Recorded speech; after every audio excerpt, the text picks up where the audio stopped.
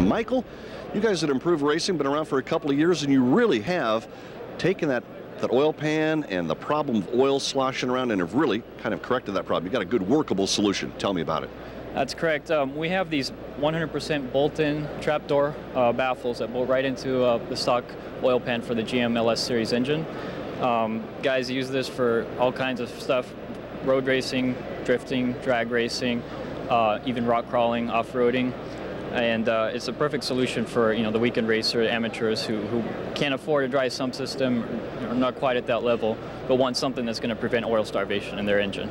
And this really does it. And the insert is aluminum? It's aluminum, it's lightweight, saves you 2 or 3 pounds over the stock steel baffle that these come with. The stock baffle is just a flat piece of steel. There's no trapdoor baffling, there isn't really much in there. So we add trapdoors, they fully enclose the pickup. They always keep the oil around the pickup and prevent oil starvation. Okay, here's the tough question. How tough is this to install? These are extremely easy to install. The hardest part is probably just getting the oil pan off your car, but they bolt right into your stock pan, right into the stock mounts, so it's very easy to install.